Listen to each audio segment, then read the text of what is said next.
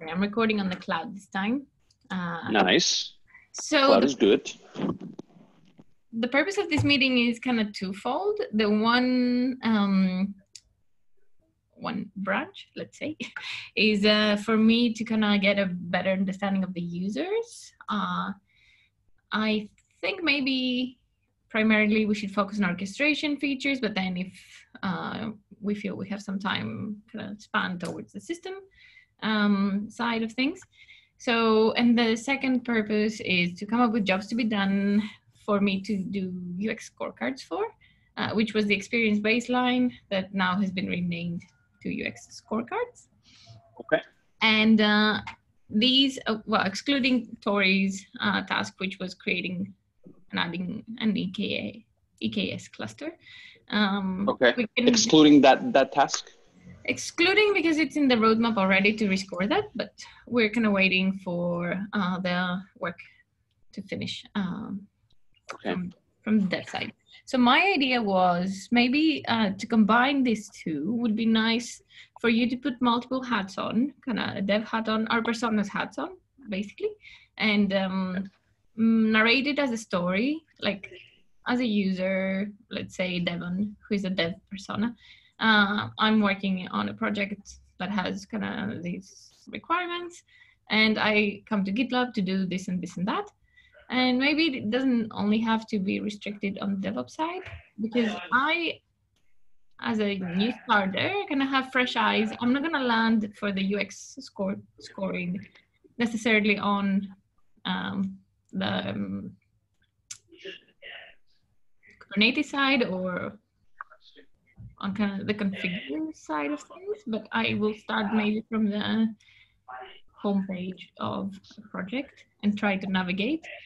Because I realized I was trying to go to the admin area and I couldn't find the admin area, like on a separate task. And then I was trying to find the DNS. So there are a lot of configuration that's in separate areas of the system. And I would like to include that in my scoring. So, so the idea is, you can say as Devon, like as a dev, I'm doing this and that, and I'm going to do this job. And then we can document the jobs to create the UX scorecards for, but also I can get a better understanding of which persona comes to which area to do what. How does that sound? Okay.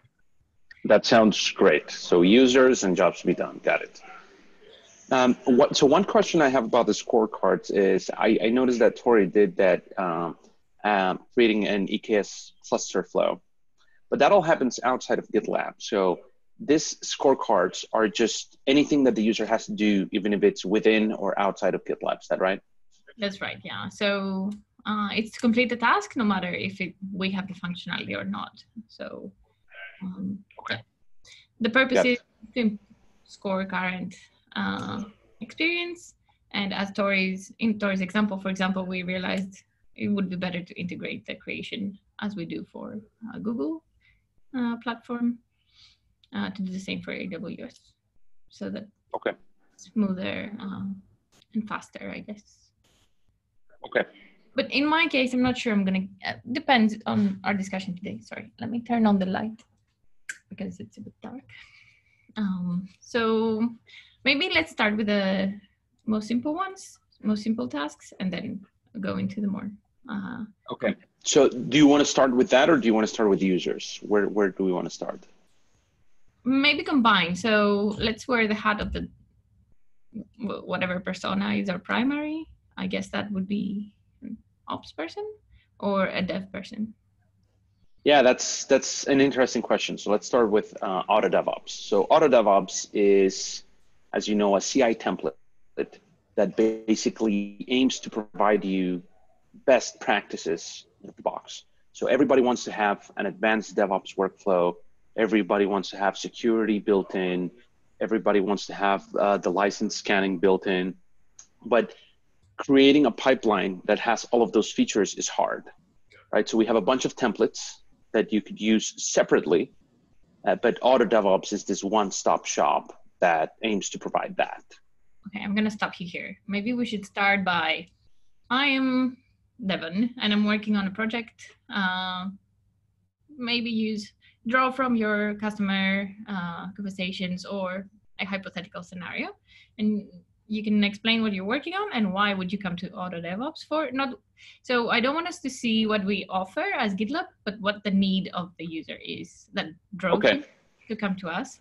And maybe we don't host this functionality that is needed by him, but so what's the job he came to do? And so as a software developer, I want to build a modern DevOps workflow for my project.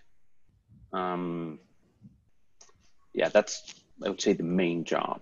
So I want to what does the modern include? So modern basically includes all the cloud native best practices that are popular in the world today. That means everything shifts left. And what that means is that you don't wait until your project is built to do all the things you need to do, but you do them as part of your project. So in the past, we would do security scanning after, you know, we have a compiled artifact that we're going to ship to users. We would wait to do security then. Now that has all shifted. What the movement is called shift left.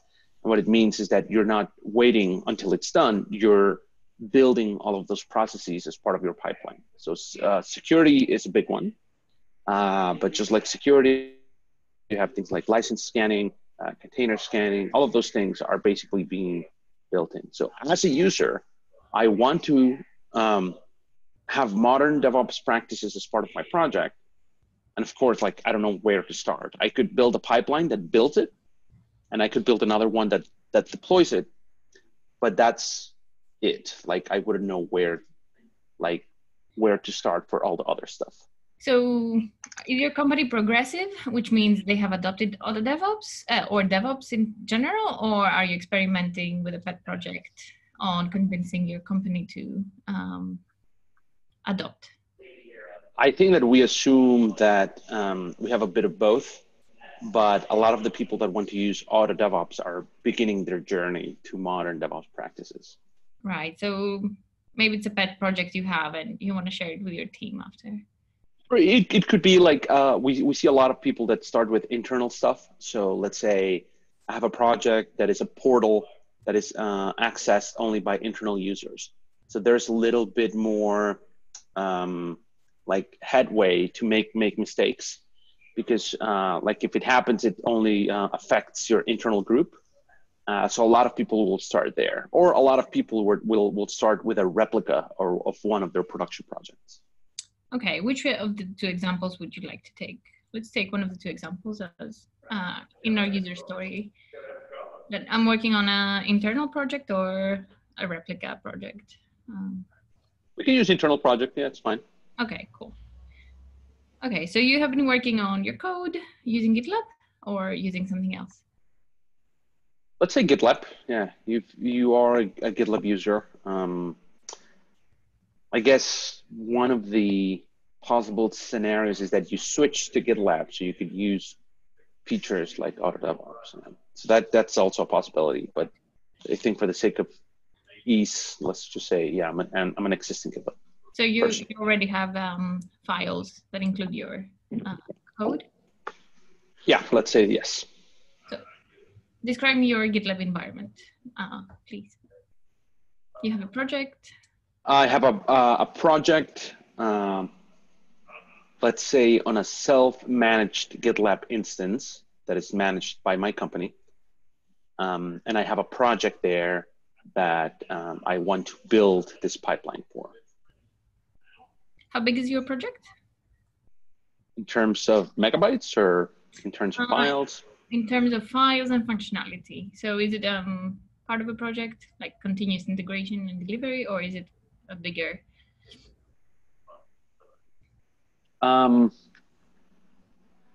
So I think that we should assume that continuous integration and continuous delivery are part of every project, regardless of size. But I'm going to say that this is, let's say, a small project. Okay. Okay, so you have your code and now it's the job to be done, I guess. what's the job you want to do? I want to build a modern DevOps, or I want to build a CI pipeline that includes or that uses modern DevOps practices.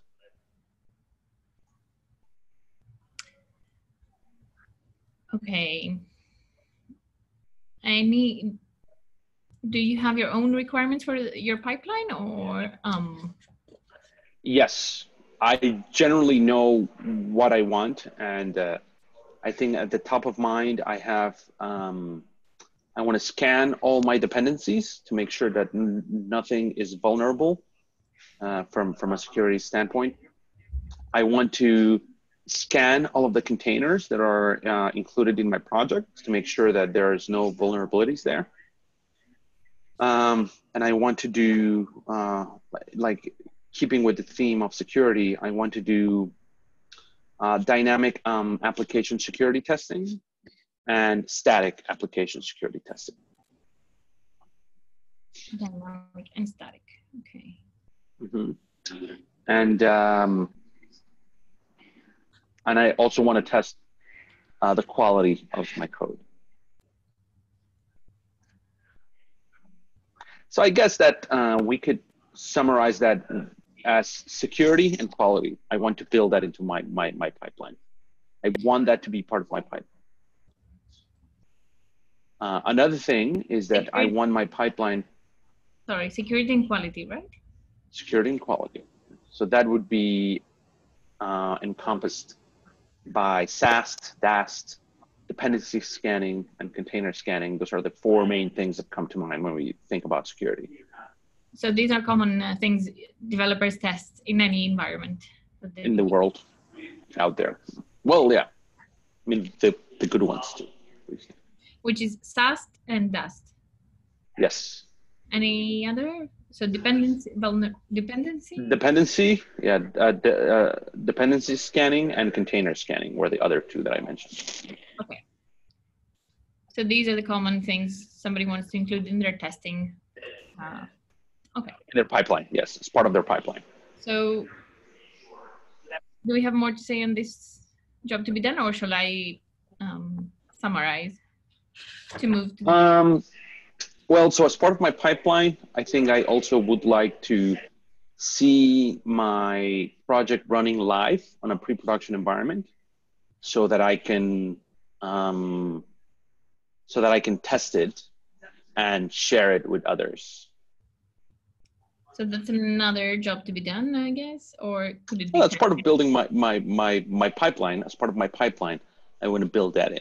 So we build that in as part of review apps, but new users or existing users may call it different things, but we call them review apps. So we say, I want to build a review app as part of my pipeline. Okay, maybe we can phrase them later. I'm just taking a note that on how you previously said it. I want to see my projects run in a pre-production environment. Sure. Environment. So, okay, that job to be done will be, I think, yeah, we need to rephrase it because it has two parts. The one is I want to build a pipeline that includes security testing and container scanning and, well, common practice testing, I guess. And also, I would say that would be encompassed in the first job that we mentioned, which is I want to build a pipeline that includes modern DevOps practices. Okay. That's the job to be done. So that's one.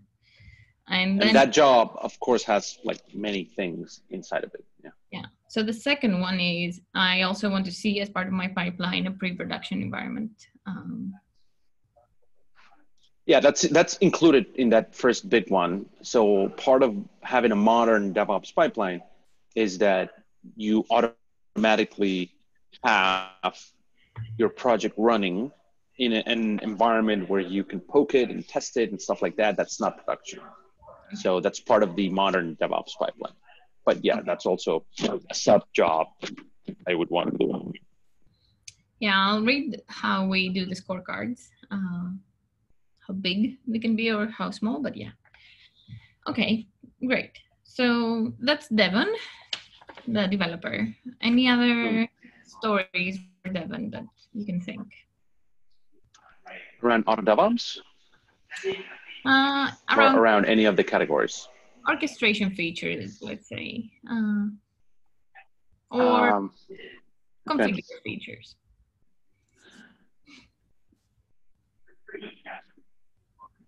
So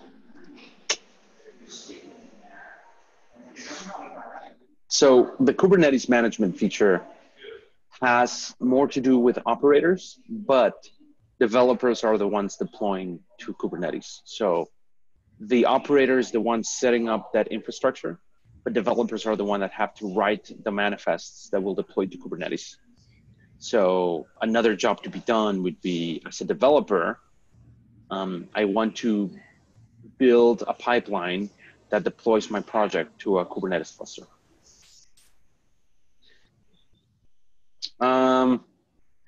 That's very broad, though, and I guess that has to do more with CI than our Kubernetes integration. So our Kubernetes integration is not doing that for you. You have to do that today. So maybe that's better for auto DevOps. So as a developer, I want to build a pipeline that deploys my project to Kubernetes cluster using an automated. No, you know what? That's more of a CI job to be done. I don't think that we should include that one for. I was thinking what jobs we want to include for Kubernetes management. There are plenty. Let's say one of them is, as a developer, I want to see the number. Oh no, I want to see the pods associated with my Kubernetes deployment. That's a more clear one. Not as overly broad. So is it a developer or operation? That's a developer. That's a developer. And why would a developer want to see the pods that are related with, associated with his project? Well, so let's say that there's a number of reasons, but I would say that the main one is that if you set your replicas for your deployment at a certain number, you want to make sure that the correct number was deployed. So if I said my replicas at, let's say, 20, I want to make sure that 20 were deployed. That's number one. And number two is that you also want to see the state of your pods. So you want to make sure that they're healthy. And then once you have the pods, if you're, let's say, troubleshooting an issue or trying to uncover some behavior or the root cause for some behavior, you'll want to look at the logs for your pod. So those are kind of the three main reasons why you would want to see them. But yeah. Okay, thank you. So I guess, like, yeah, those are kind of three jobs to be done within that seeing the pods. One is like I want to see the number of pods to make sure that my configuration is correct. Another one would be I want to access the logs for a particular pod while I'm troubleshooting an issue. And another one would be I want to ensure that my pods are healthy. So those are kind of three distinct jobs that I could think of. Would somebody could do them just one by one or all three together as part of a task? So yeah, you generally do it one by one. Yeah, you generally would do this one by one. But yeah, okay. That's, sorry. I was trying to start designing now, but I'll stop and go back to jobs to be done. Okay. Yeah, so we in product, we have the same problem where we go straight to solving a problem. Yeah. So it's good to step back and try to understand the problem and whether all three are connected in one. So they would benefit from one feature, but yeah, trying not to design. Okay, so now we have 4 jobs to be done. So I want to build a modern application with modern DevOps practices. Then a pipeline, yes. Pipeline. Then I want to check the number of replicas that were created. Well, that's the pods. So we said I want to see the pods for my Kubernetes deployment. Yeah. And then I want to see the health of the pods, and then I want to see the logs for the pods. Okay. Yes. Any other jobs for the developer or? Oh yeah, I can think of plenty. Yeah. How many are we looking for? And that's just among two categories. So we haven't moved on from auto DevOps and Kubernetes configuration. So if we move on to chaos engineering, you would say, as a developer, I want to ensure that my application is resilient and can withstand outages, like unplanned outages. Resilient. Sorry, I'm a bit slow. I should be typing actually, but I'm used to. But I was wondering why. But it seems that you prefer to take notes with pen and paper. That's great. Yeah, I do. Usually, when we use our interviews, I much prefer that because I cannot blind type. So, but I can blind write sometimes. Okay. No, there's this connection that we lose when you write out something with your hands. I think that it'll remain in your brain for longer. Yeah, there's just this neat thing about writing that I like. Yeah. But you don't see a lot of people doing it. Like I do it very seldom, just because I can type a lot faster than I can write. So. Gotcha. But when then you go back to writing, at least my handwriting after a long period I hadn't written was so bad that I was like, oh my God, I forgot how to write. But it comes back. Okay, so as a developer, I want to ensure that my application is resilient and can handle any shortages. Unplanned outages. Unplanned outages. Just for my benefit, do we have functionality for chaos engineering? I remember we are building it now. We're building it now. Yes. So 12.5, we'll see the MVC for chaos engineering. So I guess that's a job to be done that can wait until. Sure.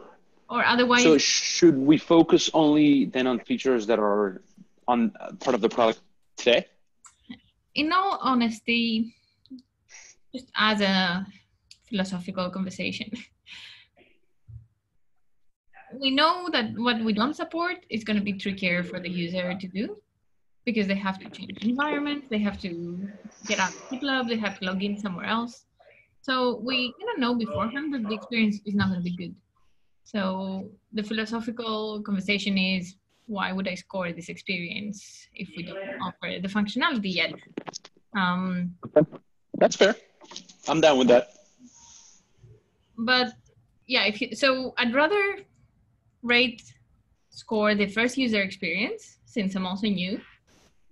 And also, I don't think there is any work in GitLab taking care of onboarding a user in GitLab, not just orchestration, but anywhere. There are docs. You mean, yeah. So what do you picture that a new user would not need to reference like any documentation to carry out a job? Well, ideally that's my job, but I'm trying to be realistic, but I don't want to jump to docs to do any small task. Okay. I want the navigation, information architecture be integrated. Yeah, that's reasonable. So when you qualify it like that and you say small task, I'm totally fine with that. Yeah. But in my mind, it would be unrealistic to think that a software development tool would need no reference to anything because that's kind of the first things that software developers do when they use a new tool is read the documents. And I think that that's a very common thing because like with GitLab CI, let's say, there are so many features that you can use and all you have in GitLab CI is a text editor. So you have to write by hand all of the things you want to do. There's like not autocomplete, there's nothing. So without reading documentation, you can't really do anything. I agree. And that's in the world of CI, right? But yeah, but CI is a step before us, right? So if a user gets frustrated by CI, they're never going to make it to us because they're going to give up using GitLab. Well, that's not necessarily true because if you're using a feature like Auto DevOps, you don't need to worry about writing any CI. Yeah. Auto DevOps is the CI. So you can just import your files and just use Auto DevOps. Yeah, when you have a project, then you have a tile right there that says enable Auto DevOps or add a cluster, things like that. And you never have to CCI unless you come to a point in your journey where you have to do something more specialized. So to your previous point, documentation obviously in our case is going to be needed and used, but not to navigate and find things in the interface or in the middle of a job. Sure. Already know. That's reasonable. So that's where I'm coming from. Okay, so I will document the jobs and then we can prioritize based on whether we have functionality and how important. So, okay. So as a developer, I want to ensure that my application is resilient and can handle any unplanned outages. That's another job to be done. And that's since that's part of chaos engineering, I had a couple of other jobs to be done for that category in mind. But maybe we should move on since that's functionality that we don't have today. Sure, and then we can finish by just documenting them for the future, maybe. I mean, at the end. Yeah. So so we should keep talking about it then, since it's fresh. Do you mind that we do that? No, not at all. So another job is that as a developer, I want to configure the boundaries for the chaos that I'm going to inflict in my application.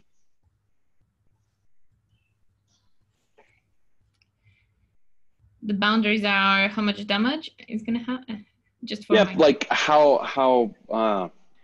much damage do you want to inflict is a good way of putting it. Yeah. So as I want to configure the boundaries or / how much damage I want to inflict to my environment. Or how much chaos, yeah. That's how you generally reference this, like how much chaos I want to inflict. Okay. And that's again a dev, right? They want to see how their code behaves. Yes. So you want to start small and then you want to build up. Yeah. Okay. I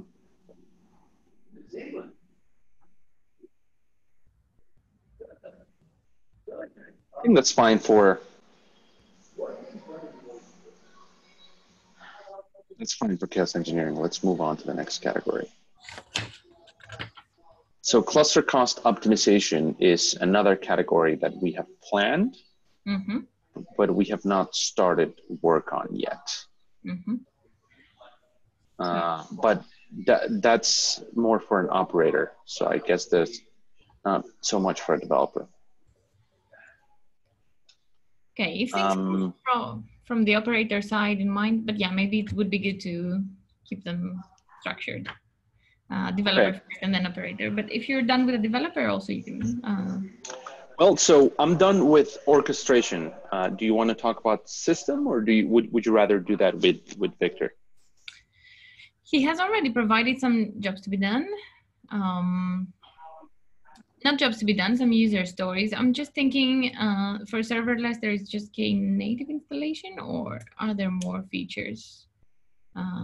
Well, so for serverless, if you are a Kubernetes user, you want to deploy serverless workloads to Kubernetes. But there are other platforms that our users deploy to today, such as Lambda, such as GCP Cloud Functions and stuff like that. And those are all jobs that are happening today. So they're basically putting their code in a GitLab project. They are building a CI pipeline that will deploy it out there to AWS or Google. And basically that's part of serverless, right? They're doing like functions as a service and things like that. So that's part of their code rather than the use of specific GitLab features. Is that what you mean? That they write their code in functions instead of whatever, like? Yeah, it's true. It's more of a, code and CI job when it's not Knative. So with Knative, then yes, it's very involved with GitLab features. Without it, it's not as much. Okay. Well, we can document with you, and then I can speak to Victor as well about the jobs to be done on this side. So we can, because you're more experienced, you have been here for longer. I think your insight is very valuable. So we're still on the dev persona, even though my internet connection is unstable. I'm warning you as I was warned. Okay. By Zoom. Okay, so the primary persona in my understanding for serverless is a developer, because serverless is supposed to take the operations configuration out of the operator and into the code, correct? Absolutely, that is true. The primary target persona is a developer. So as a developer, I want to focus on just writing my application code and not have to learn how to set up infrastructure to deploy it. So that's the main advantage of serverless. Another one is cost, but I would say cost is more on the operator side. But as a developer, I want my code to just work, right? I want my code to automatically scale based on load. I want like the necessary resources to be allocated based on what I'm deploying without me having to do anything. I just want that to happen automatically.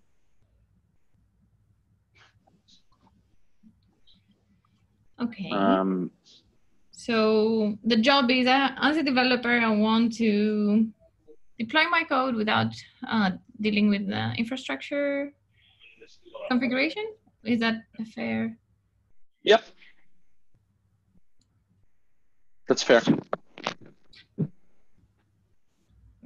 As parenthesis, they can include configuration of infrastructure in their code, right? If they want to, or is that as part of your CI pipeline? Not as much as part of your code, but as part of your CI pipeline, you can include the configuration of your infrastructure. Because I was reading on the vision and infrastructure as service, I think, is that as code? As code, yeah, that's in serverless, in system. In system, that's right. Okay, but that's a separate kind of separate conversation. Yeah. Okay. So the main advantage of serverless is that, yeah, I don't have to set up, I don't have to think about how many machines, how many servers, how much memory, how much power, how much storage. I don't have to think about any of that because the provider is doing that for me. Yeah. It's basically abstracting all of that configuration, and I just deploy my code and I just worry about writing good code instead of having to deal with all that. Cool. So that's one. As a developer, I want to focus on just deploying my code without worrying about infrastructure. Mm-hmm.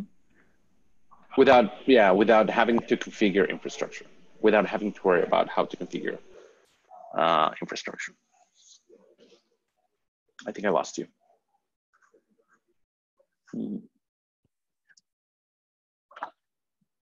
Let's see. Now? Hey, you're back. Okay.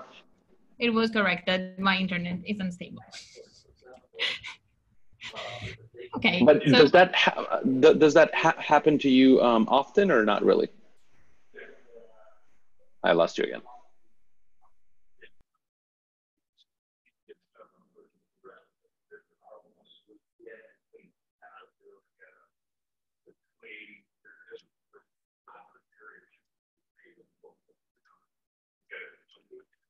Hello? Hey, you're back. I'm back. I'm trying to find my video because if I stop it, it will be better, but let's wait and see. It happens quite often the past 4 months, but I don't know. I've called my company a million times. Sometimes it's just because they moved the modem. And I think the cable is affected, but right now I didn't move anything, so I guess it's just the provider. Are you on a, when you say the cable, are you on a wired connection or are you on a Wi-Fi connection? So my laptop is on a Wi-Fi, but the modem is connected to the outside world. So yeah, it could have to do with like a lot of RF noise where you live. If you have a lot of neighbors that are using the same bands and stuff like that, I think it's that. I used to have that problem on my last place, and I used a wired connection because it just made life so much easier. But yeah, I never have that problem with you. Your connection is very stable. I used to have that problem with Victor quite a bit, but he, I guess, improved his connection speed. I think I lost you again. Yeah, see, not as stable. Can you hear me? Yes, I can hear you. Okay, so last night my internet died for a while. Maybe they're doing works or something, but I will call them and complain again. No worries. I just saw your picture, and boy, your hair was so long. You cut it quite a bit. I lost you again. Maybe we should both stop video so your bandwidth doesn't suffer. Maybe it will help, but can you hear me now?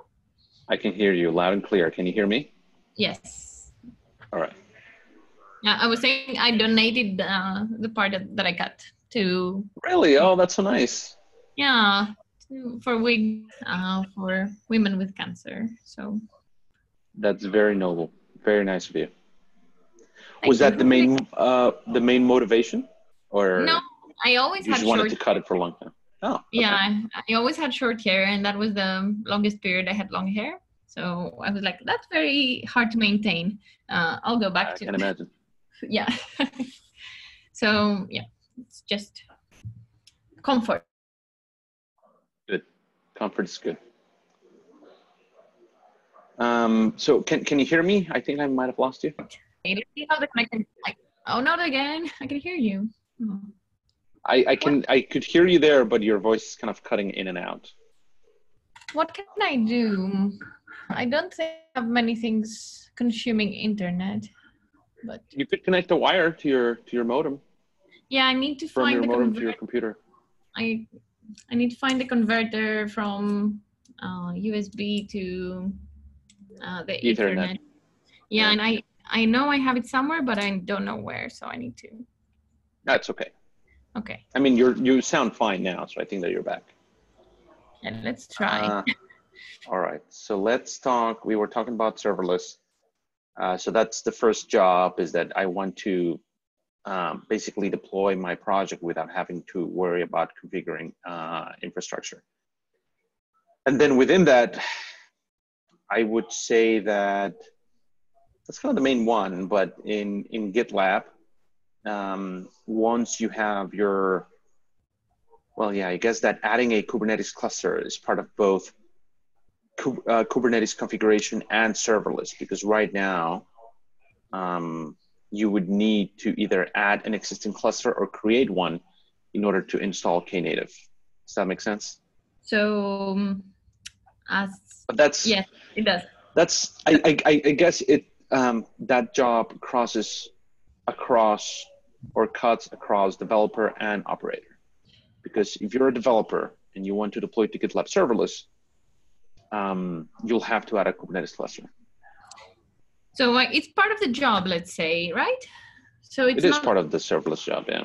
Yeah, maybe it can be a job on its own if the motivation is different. So not if you want to deploy Knative, because let's say you're a new user, you're coming to GitHub, you don't know the steps you need to take to deploy to Knative, but you should be able to identify it from the flow. But there is another job that I want to deploy to my cluster, or I want to create a deploy to my cluster. That's part of DevOps. Well, yeah, I could imagine.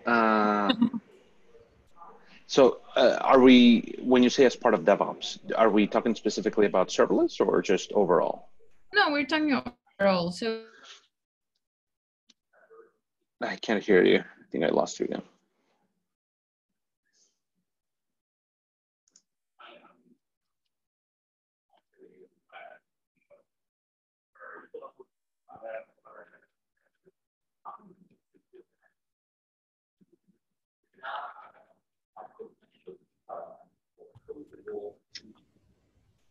Can you hear me now? Well, that's good. I can hear you now. Okay. I think it's gonna keep going like that, unfortunately. I wonder. Yeah. Shall if I restart my modem, it's going to take at least 5 to 10 minutes. So I'm a bit hesitant. Yeah, we don't have to do that if you don't want to. Yeah, it's okay. I can try to find a cable. Oh, no, it's okay. I think we can keep going.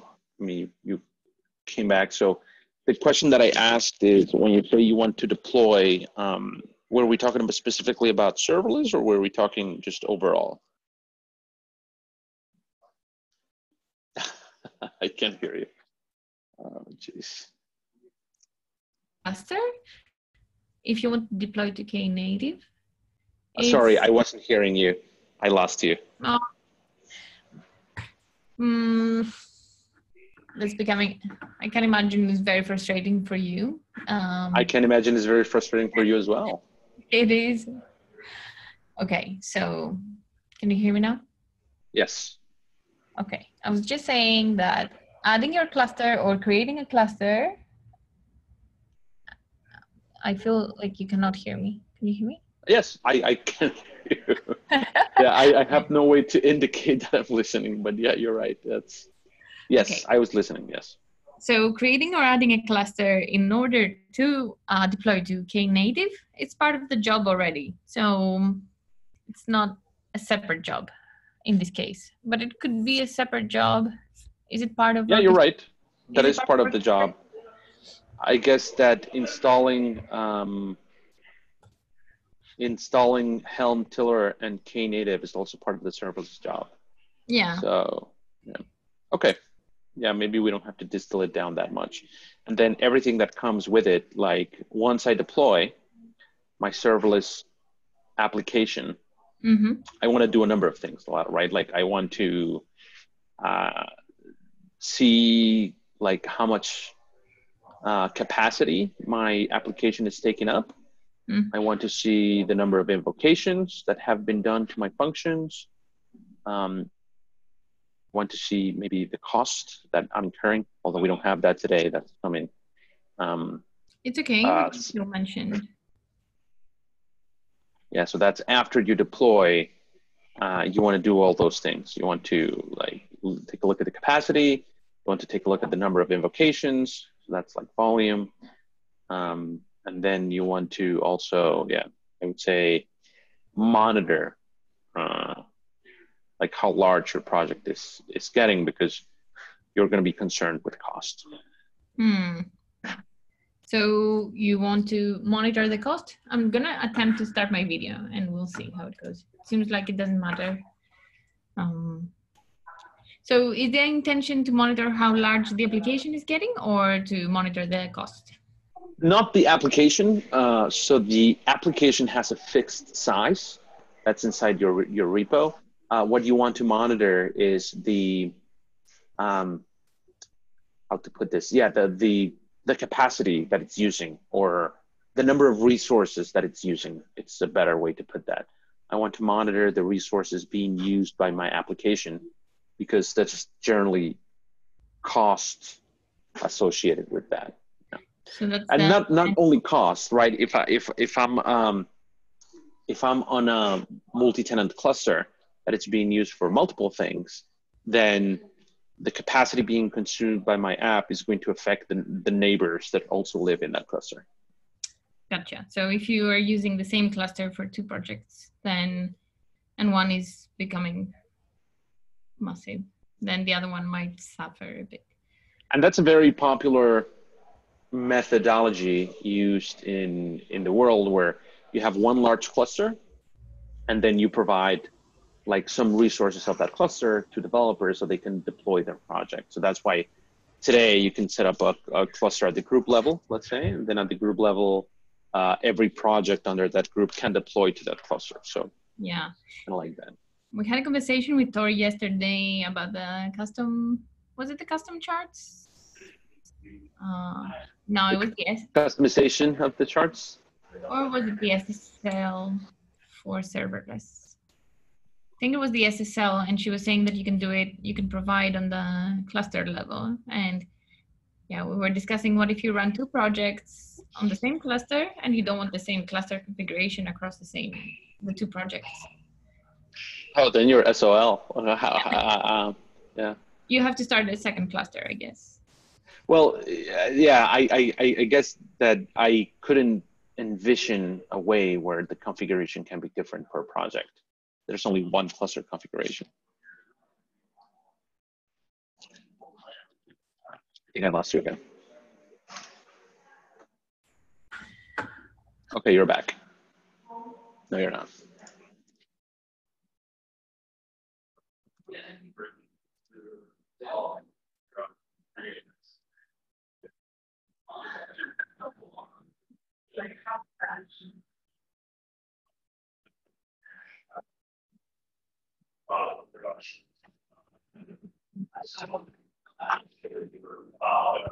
Maybe we should go back to no video. I don't know.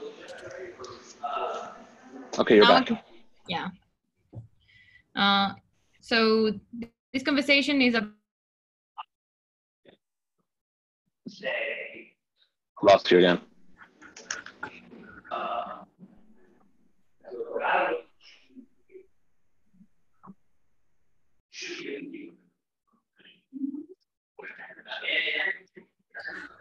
Okay, stop it.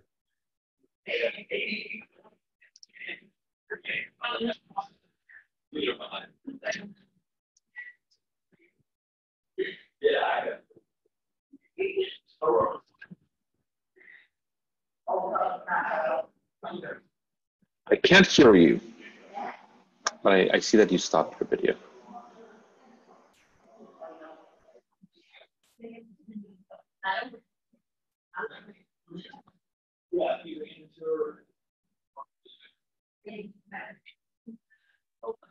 Maybe restarting the modem is not seeming like such a bad idea now.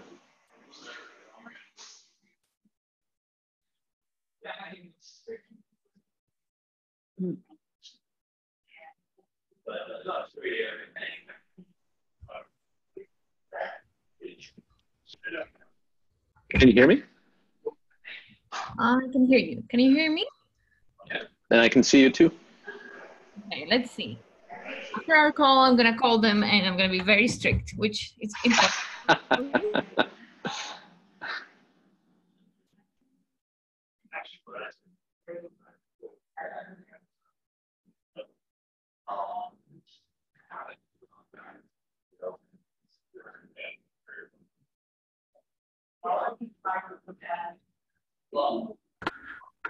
Hello? Hey, you're back. I think I spoke too soon. I just heard you say hello and then you cut out. Yeah, I would say that maybe restarting the modem doesn't seem like such a bad idea now. I don't know if you heard that. I don't know if you can hear this. I think it's going to... can you hear me? You're back, yes, I can hear you. Now I can't. I could hear you just for a second now, but I went away.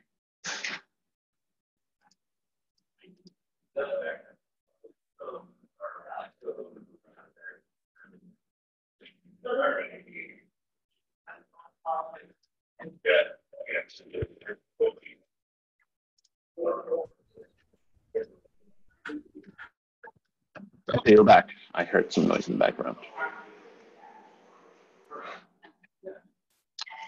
I lost you again.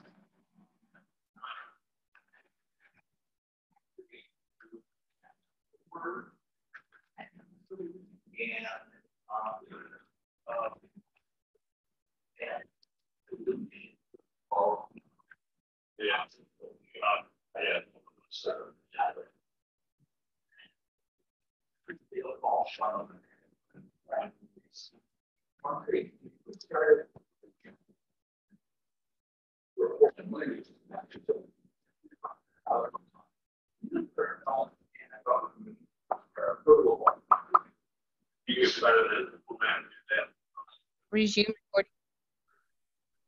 Because I'm relying on the recording also to extract whatever I missed. Okay. And then the number of invocations / volume. Yes. Then the cost of my application. Well, yeah, that's not the cost so much of the application, but the cost of the resources being used by my application. But maybe since you know this is part of your Kubernetes cluster, that's more. That feels to me more of a concern for an operator than a developer. Right. Okay. So I'm gonna strike that out from here and add it as the next item.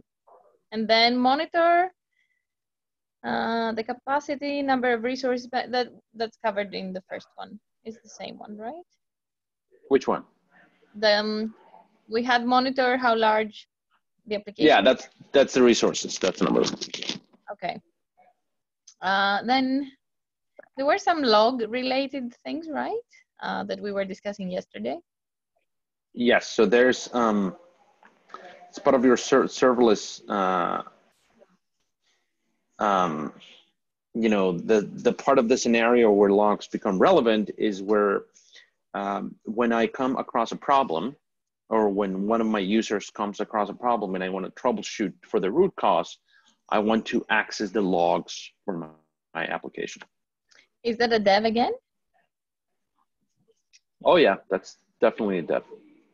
So when a user... So whenever, yeah, when a user of my application encounters an error or encounters a problem, rather, I want to access the logs of my application so I can find and solve the root cause of the problem. So this is specifically related to a specific way of deploying, like Auto DevOps or serverless or anything else, or would you say it's a general job to be done? Yeah, that's a general job to be done. I guess in the serverless space, it's just like any other space. So it is, yeah, you're right. That's a general developer job. Just with serverless, like there's very specific functionality that we want to provide in order to make that easy, that, you know, we may have, or developers may do in a different way for a regular non-serverless app. So for a serverless app, it's a bit different. Right. So what? But in the general high-level nature is the same. Okay, that you just want to check the logs to tackle a problem, to troubleshoot basically a problem, right? Yeah. Okay. Is it something we have at the moment or not? It's something that a user can do, but yeah, we don't make it easier for them. We want to, but we don't currently. Yeah, I hear you. Okay. Let's see. We have 1, 2, 3, 4, 5, 6, 7, 8, 9. I think 10, 11 jobs for dev, or 12. Shall we focus on the operator for the rest? Let me see. Can you think of something? Yeah, so for ChatOps, definitely that's, well, I guess both. So a developer uses ChatOps for things like turning feature flags on or off, or also to like get telemetry of some kind. Like you may have a ChatOps job that's returning the number of, you know, the number of users, or is returning some data. So that's all in the ChatOps space, and that, yeah, that's very much geared for both operators and developers. So maybe one ChatOps job could be as a developer. Oh, I just got your Slack. Oh. That's saying I'll go for restarting the modem. Hopefully it doesn't take ages. That probably means your laptop is back online. Let's see. Okay, trying. There you are. Okay.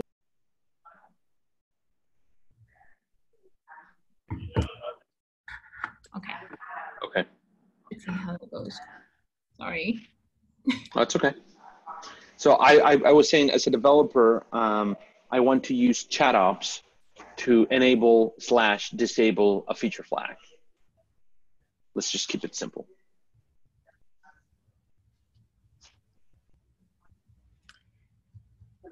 To enable, disable a feature. A feature flag. Flag. What does that flag mean? Just. So basically, when you deploy a feature that you think that it's maybe not 100% ready, and you don't know how it's going to behave with the rest of the application, you put a flag in front of the feature. So having that flag is basically just having a configuration setting that allows you to turn the feature on or off.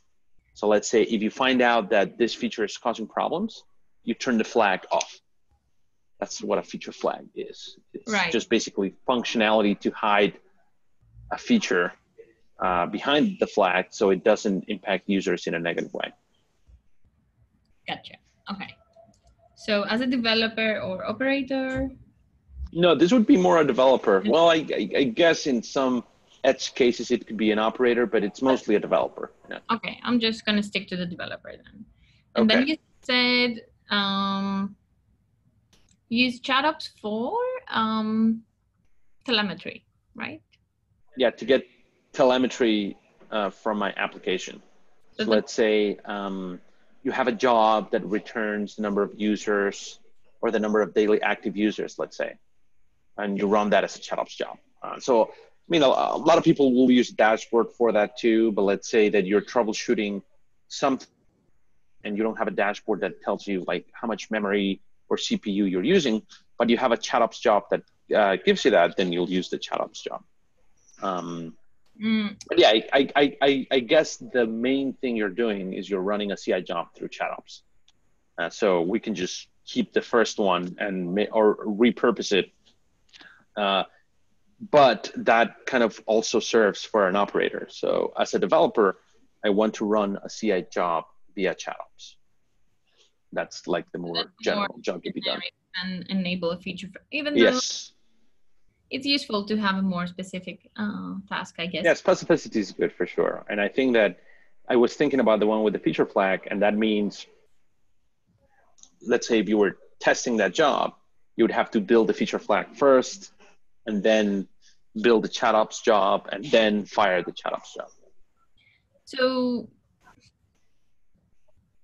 would the users of GitLab write their own ChatOps implementations, and we would offer templates? Yes. Right. Okay. And we would offer some features out of the box that most users would want, and they would have to integrate or not with ChatOps. So we offer kind of the building blocks. So we offer the ability to set it up, but you have to build your own jobs. You have to configure it. You have to do all of those things. We could do that in so it's not out of the box. Yeah. You can do it in any project. Okay. And then could we use a runbook that would be spun up every time we want ChatOps to send something? Just trying to combine our features in one story, if there is one story, or if there are multiple stories, understand how. Yeah, I think that ChatOps is exclusively via a chat client like Slack or Mattermost. Yeah. Runbooks, I would say, yeah, it doesn't fall in line with the ChatOps story. Okay, so a runbook couldn't fire like a ChatOps? It could, but it would be kind of redundant. Okay. Could be a different way, you mean, from your code rather than your code communicating to a runbook and then runbook initiating a ChatOps. Right. Like if you're configuring your runbook to do something in CI, you will do it right in the runbook. You wouldn't do like this calls ChatOps jobs that then call CI. You'd probably just skip the chat client step and just do it directly from the runbook. Okay. Cool. Okay, so I would use ChatOps to either run a generically CI job or to, let's say, enable disable a feature flag. Anything else from? I think that's good for now. I was thinking about runbook scenarios for developers, but that's really more geared toward an operator. I mean, the only, yeah, it's just more for an operator. Okay. We need to also prioritize. So maybe a couple more, or I don't know, as many as we can figure out in 4 minutes, and then we can use the rest of the time to prioritize. Okay, but are we talking specifically for developers, or do we want to switch to an operator now? Because we haven't talked about operators at all. We want to switch to an operator. And okay. I feel that we could talk for another hour just about operators. But yeah, let's start, and we'll get as far as we can get. So in the world of auto DevOps, I could see an operator that is in charge of building an application development platform. So you know how every company has a team that is the platform team, and they give developers the environments to deploy to, and like test environments, and they're in charge of building that for their own developers. So, how are they called in our case? You generally call them a platform team. Okay. Yeah. So the platform team is generally the one building the platform where developers are going to deploy to. Does that make sense? Yes, it does. Okay. So when that has kind of two parts. One part is infrastructure. So in the old days, you would like set up a ton of VMs and then scale them as needed, hopefully with some elastic service. And that kind of has switched now to Kubernetes clusters. So the first part is that I set up a Kubernetes cluster, but the second part is that I may want to provide some automated way to build and deploy your project, and that could be Auto DevOps. So as an operator, I want to use Auto DevOps as an automated way for developers to deploy their projects, or for developers to build, test, and deploy their projects. So that would be a decision from the ops side to build. Well, that's yeah. When we talk about the decision, it's I guess kind of a joint effort, because developers could very well say, I don't want to use this automated feature. I want to build my own. I want to build my own pipeline because I don't know, X, whatever reason. I don't trust these pipelines. Yeah, just developers are difficult and be very contrarian. Yeah. Okay, so that's the main job. As an operator, I want to use Auto DevOps to allow developers to build, test, and deploy their projects. Yes.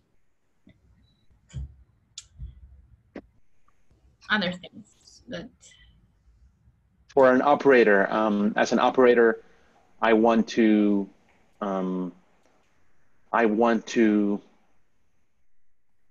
well, so around Kubernetes, I can think about multiple things. One is creating a new Kubernetes cluster and attach it to an instance, group, or project.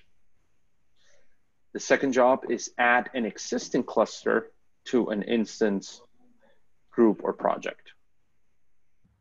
The second thing, or I guess the third thing as an operator would be, as an operator, I want to deploy a Helm chart into my Kubernetes cluster. Or I guess we don't have to be as specific. We can say I want to deploy an application to my Kubernetes cluster.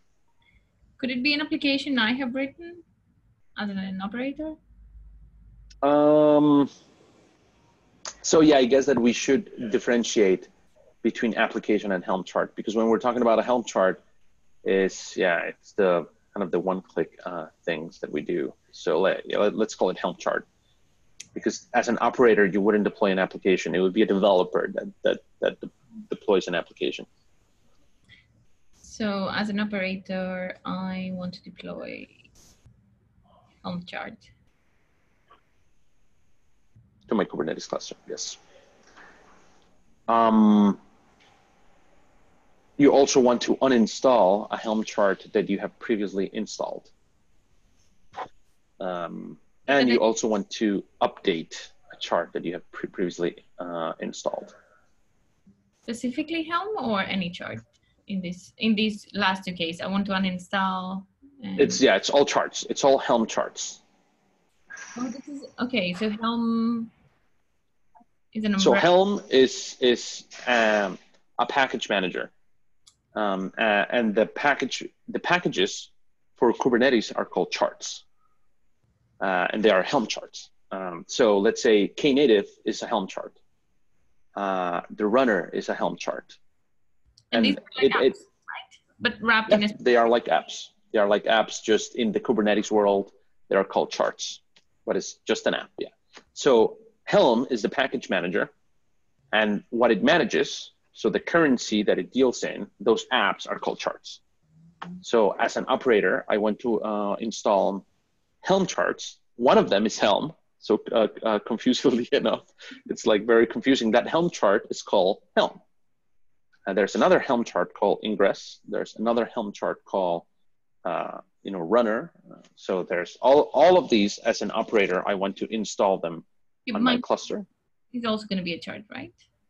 Sorry? KubeMonkey? Or KubeMonkey is also going to be a chart, yes. The chart is a specific way of packaging and running your specific application specifically for containers. For Kubernetes specifically, not for containers. Yeah. So there are like multiple ways that you can deploy something into Kubernetes, and Helm just makes it easy. It's a package manager, so like every application is bundled as a chart, and you can use Helm to install it. Otherwise, you would have to do it manually, and that's like a ton of work. Yeah. So it's just something that makes it easier. So you can also write your own Helm chart and. Yes, so we do that with AutoDevOps. The code that you write in your application, we make it into a Helm chart and we deploy it to the cluster. All right, okay. Okay, so I missed the last job too. So I'm left that I want to uninstall a Helm chart that I previously installed. And then you mentioned one more. I want to upgrade or update a Helm chart that I have previously installed.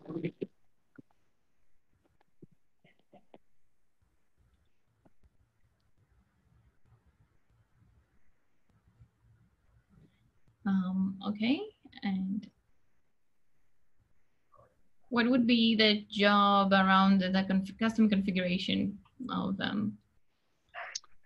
charts? So the job would be, as an operator, I want to change, or I want to customize the default values for a GitLab provided Helm chart before I install it on my cluster.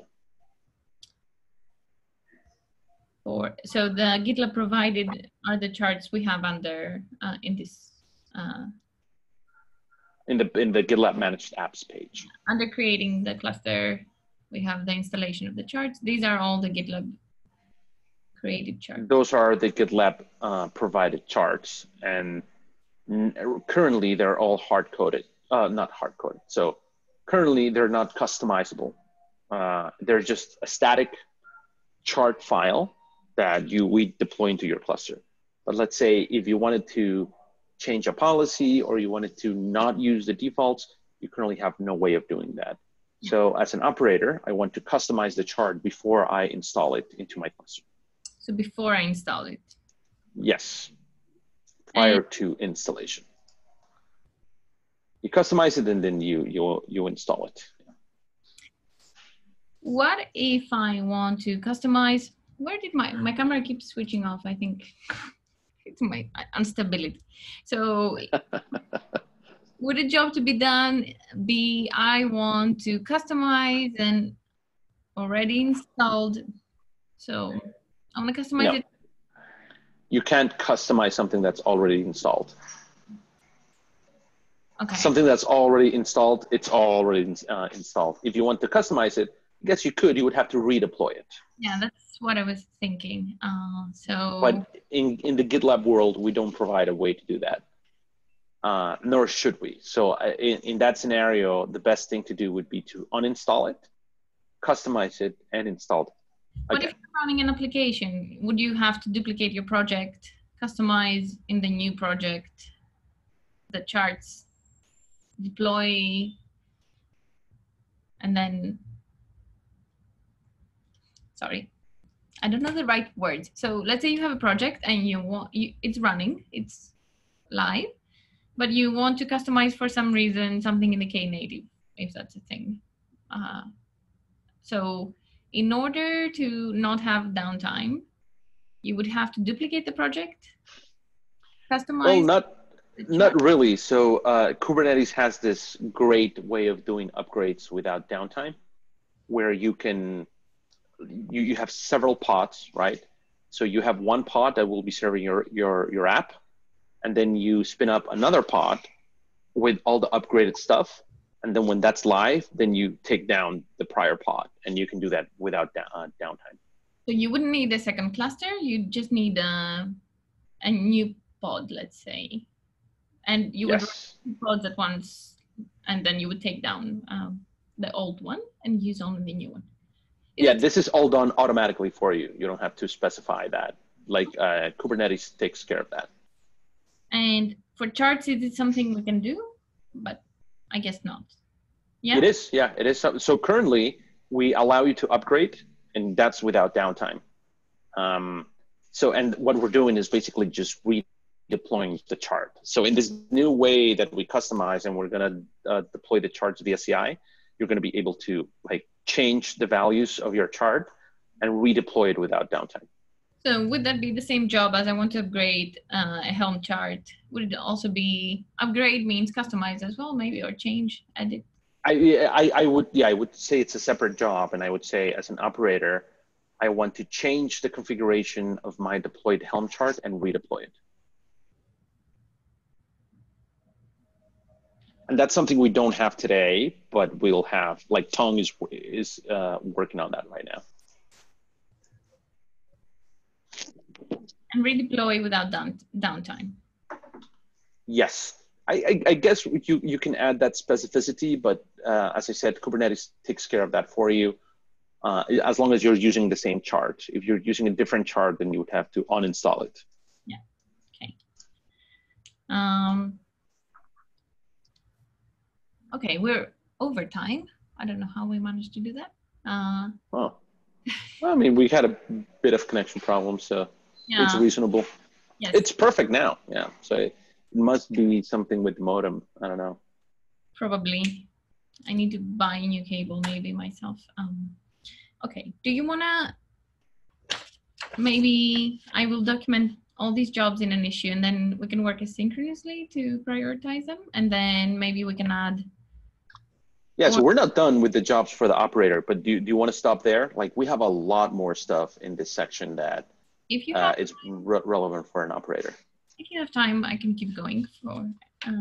It's up to you. You don't have to, but like we could set up another.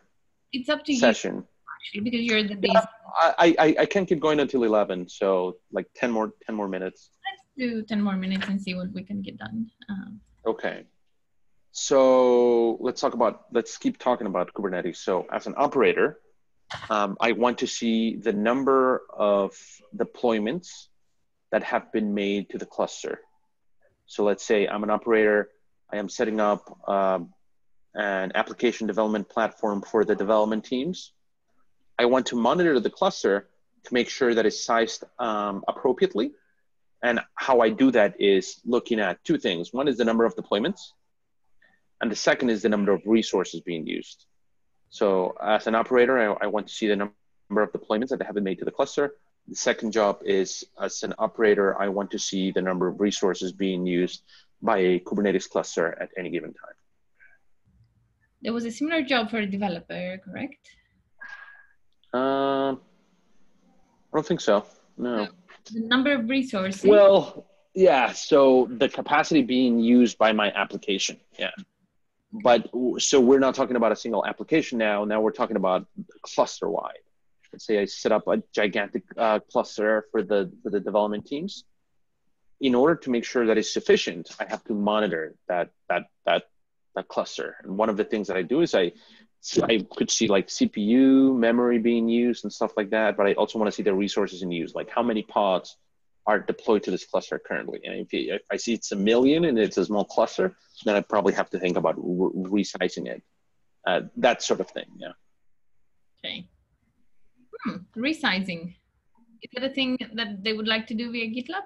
Like after they monitor to resize a cluster that has projects running? Or do you need to spin up a new cluster? No, you can resize in place. Like all the cloud providers allow you to do that. It's an interesting question if you want to do that via GitLab, because we would have to implement that specifically for every cloud provider.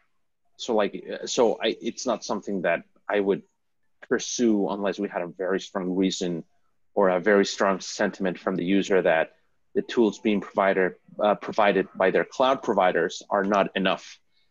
Because that's the kind of thing you generally would go to your cloud provider to do. Like you would log into the dashboard and you would resize it there. It'd be great if we could do it via GitLab, but currently I don't think that we have a lot of appetite from operators to do that. Do you think there is a job that I come and want to see all my clusters regardless of who's the provider?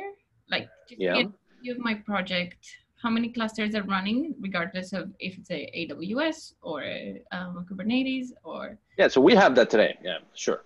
So then if I need to resize one, not caring about what it is, but just say resize to these resources, and then we take care of everything at the background for you. Like, yeah, I mean, it would be a nice to have, but currently I don't have. Yeah, I'm just asking. Just explore. Yeah, sure. Yeah. Jobs. Okay, so we already have. Was that the screen you showed yesterday? The tiles of your cluster resources. That was no. So currently, yeah, I guess I should rephrase that. Currently, you can see all the clusters that you have configured at a certain level. So let's say. If I log in and I see my instance level, I can see all the clusters that are provisioned at my instance level. If I go to a group, I can see all the clusters that have been configured for that group. If I go to a project, so on and so forth. But I can't have a mix of all three. So maybe that's something that we should think about. But yeah, funny enough, we don't really have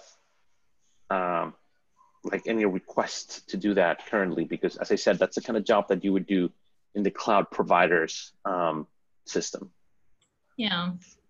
Well, sometimes people don't ask for things because they are not available yet. Sure. Or yeah, because they have another way of doing it. And so there's like a fine line there, because we are the complete tool for the DevOps lifecycle, but we are not an infrastructure provider, right? So we don't provide clusters or VMs for you. We allow you to manage them, but so like how many features do we want to build that a cloud provider already provides, keeping in mind that we're not like a compute provider. Yeah, that's what I would qualify that. That's what I thought from the conversation so far, that we cannot integrate all the functionality that is provided. Right. Now, with that being said, if we have like strong appetite from a user that says, hey, it would be great that I could see all the clusters across all of my layers in one place, we could certainly, take that and run with it. But so far, we haven't had that. Yeah.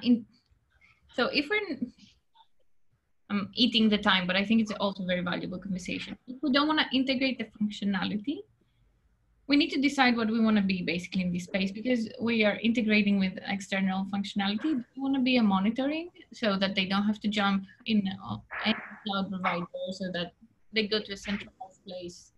Like sure. You have your news from separate newspapers, right? I'm annoyed to go to each newspaper and then see what's interesting and what's not. I would like everything gathered in one screen. So I'm kind of thinking we could be that, or we could be the integration and provide functionality, which is a duplicate. But I think it's more possible to become the place for like a white paper. I don't know how you call it.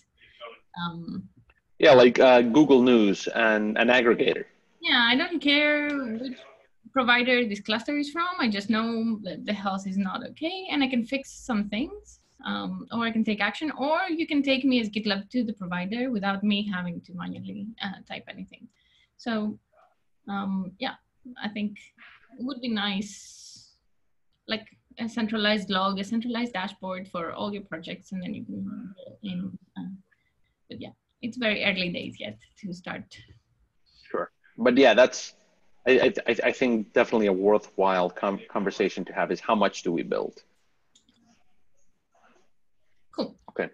Okay, operators, and 2 more minutes. So yeah, I think that for Kubernetes, we could leave it there. I mean, we talked about the monitoring of the cluster, but that's outside of configure. That's another stage. So we could keep it relevant to this stage. Another job is that I want to, as an operator, I want to configure the base DNS domain for my cluster. I think that that's one that you mentioned. Yeah.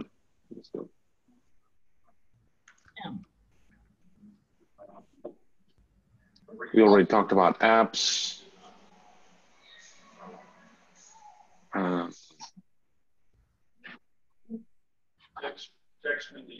Yeah, so another one would be, we talked about pod logs, we haven't talked about web terminals.